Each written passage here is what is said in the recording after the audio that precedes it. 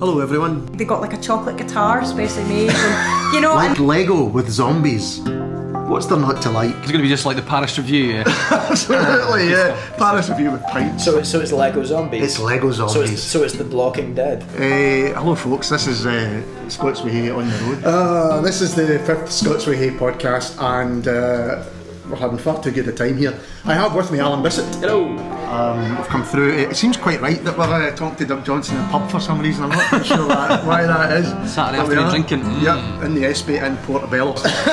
You mean Die Hard and Pulp Fiction? Listen, I'm a huge Bruce Willis fan. Just the return of Bruno. I bought it as well. Excellent! You brought the other copy.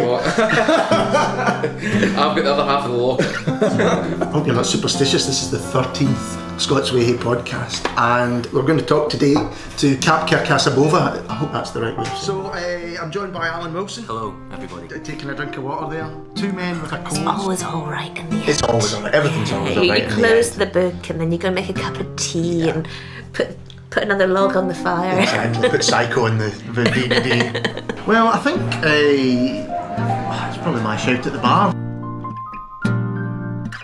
Welcome to the Scots Whay Hae podcast.